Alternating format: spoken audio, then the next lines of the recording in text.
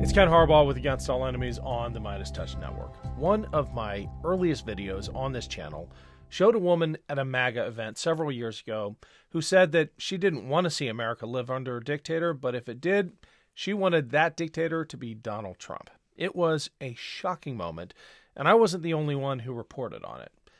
But now we are at a point where talk of Trump becoming a dictator is normal. He even jokes about it himself.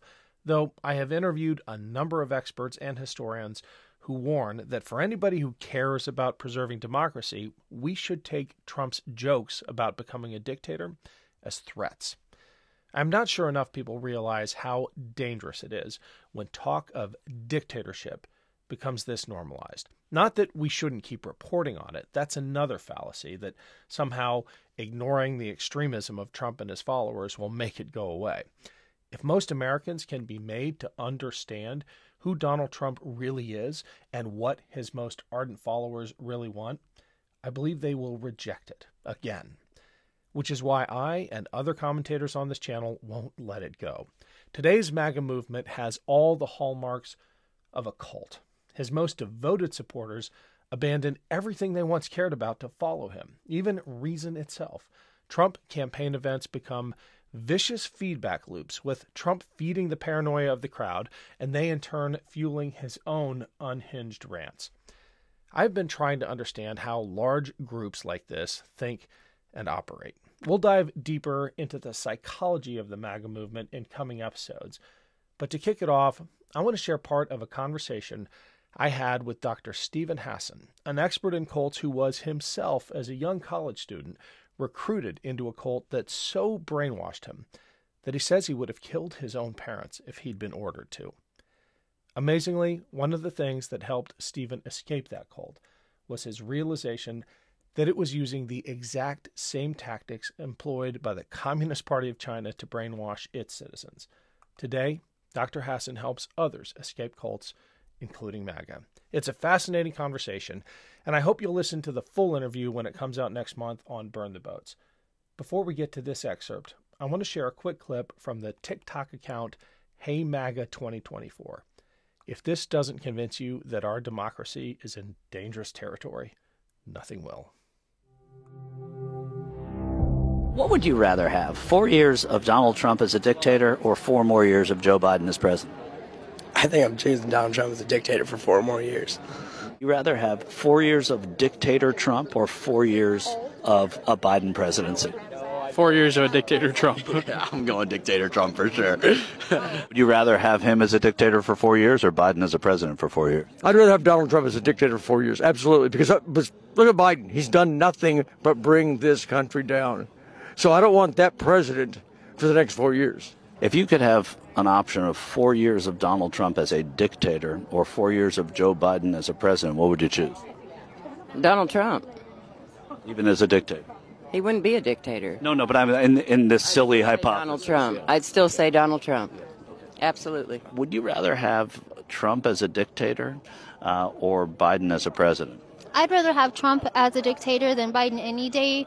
It's kind of obvious who knows what they're doing. There is no dictatorship with Trump. He cares. He's for America. I mean, he did say he would be one for a day, right? For a day. But I still don't see it. Would you rather have 4 years of Trump as a dictator or 4 years of Biden? I'd rather have 8 years of Trump. No, I'm saying, would you rather have 4 years of Trump as a dictator or 4 years of Biden as a president? Trump as a dictator. He's not going to sell us out. Let's talk about the cult of MAGA, because I see so many commonalities. I mean, the fact that it was the example of Chinese communism that helped deprogram you is just so richly ironic, given the opposition or the professed opposition within MAGA to communism, yet it uses many of the same tools and techniques to recruit and, in your words, brainwash its adherents. Yeah, so I mean, I point out in the cult of Trump that a lot of the techniques are projecting what they're doing wrong onto the enemy or to the other.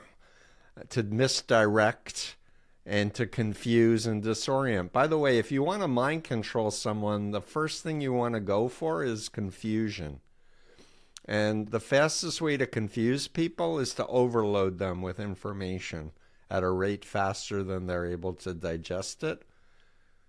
And what's happening with algorithms in YouTube, and this is all scientifically valid now, is YouTube, through their algorithms, were radicalizing people on the left and the right to getting more and more extreme by the autoplay suggestions, because they were wanting more attention so they could make more money. But it was actually creating more polarization, etc. I want to also say that, so in working to help people in the cult of MAGA, talking about Chinese communist brainwashing is a very effective tool. But you have to learn what it is and what it isn't. I have interviews with Lifton. He's 95 years old, about his model. He's written a number of other books about cults as well as with Trump. And pimps and traffickers, talking about how they groom and mind control people. Trumpers will want to listen to that too. And I've done extensive work with sex trafficking survivors as well as labor trafficking experts. So my bite model really works for both of those things. But there's a set of what you don't do and what you can do. Hi, everyone. I want to give a big shout out to all those who have signed up to support this show through my Patreon page. We are off to a fantastic start. Thank you for making it possible. And if you haven't subscribed, I hope you'll consider it.